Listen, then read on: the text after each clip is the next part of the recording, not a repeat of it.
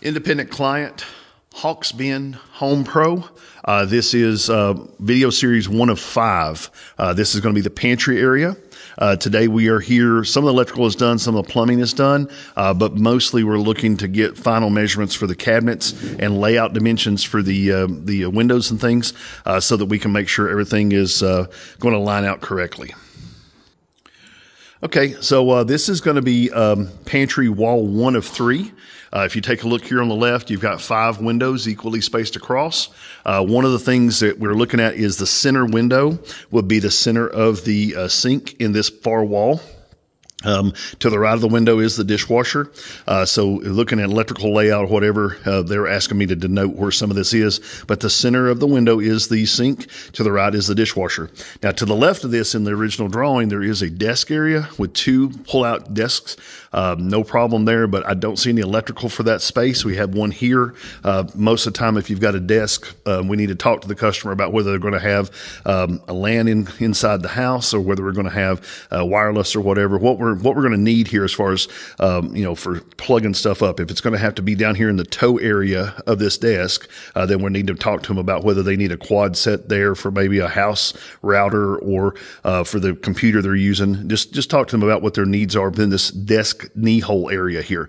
I do not have that specific to the design. Now, as you go across this full length wall, I've got my drawings here for you. This is page 1 of 3, pantry 1 of 3. The drain is at 118, 126 is the hot water, cold water is 130 from the left-hand wall. 127 3/4 adjusted for sheetrock thickness is the center of the center window. The actual length of the wall to the corner is 256. Okay, so that's pretty much that on that wall. Let's look at this one here. Here it is. This is second page 2 of the pantry. This is the back wall. This is the wall left to right here to the right of that. 97.5 inches is our overall for that wall. It's a little smaller than the plan was. The center lines of the boxes that are here now, the electrical boxes, they do not have power to them. But at this point, they're already been nailed up. The boxes are at 17, 48, and 85 from the left-hand side. Now, mind you, in the drawing, the original drawing, there's some bifold doors, I think, here and some other things going on. We need to know about lighting for this. We need to know whether there's going to have to be power up high. We also want to know about anything that we're going to put power inside of these, because these boxes are going to have to be specific to the layout of the cabinets. And again, we're planning on coming back once we finalize the drawing and design, coming back one more time and actually giving them some actual measurements of where these go. But just starting off, this is where we're at. Again, that's page 2 of 3 in the pantry.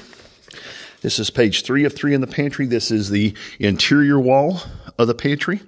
And right now, there's 1, 2, 3 boxes already laid out on the wall there. Now, in the original drawing for this, there was a 3-inch thickness of hanging shelf that went across here. Talking to the designer, we're looking at maybe trying to do those with the hanging shelves for those, the freestanding shelves, floating shelves.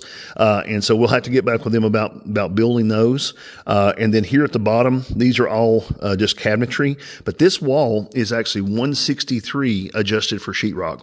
In the design, we looked at about 168 inches on plan takeoff.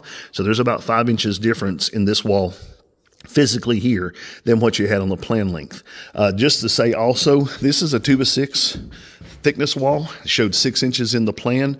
So we're looking at this being about 6.5, 6 3/4 is our actual width of this when we're done with this sheetrock and everything. That's going to be about that width. I don't know whether the house is going to have outside mitered corners, or they're going to have 90-degree metal, or whether they're going to have Euro corners on the edges of the sheetrock. That's going to be a big deal for this particular wall right here. If we're going to have shelving that comes out like this and then actually is cut into the end of this wall, and then also shelving that goes down the other side slightly, then this definitely needs to be square edges here on the sheetrock versus a Euro edge.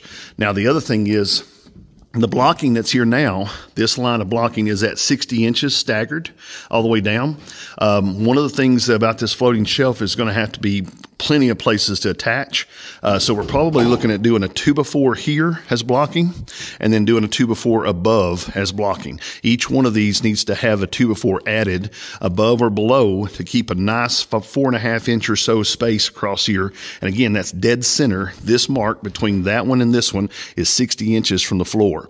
So we have something solid in here to be able to hang the floating shelves from as we run across that. Up in the roof here, vaulted ceilings. So here, I think that was 123, if I'm not mistaken, 123 to the bottom of that. Of course, this is a vault here in the center. So we're just looking at this for as far as the layout of the cabinet top moldings and stuff, what we're going to have to do as far as cut-ins for any moldings. That is the pantry area in a nutshell. I will do another video here in just a moment for the kitchen area.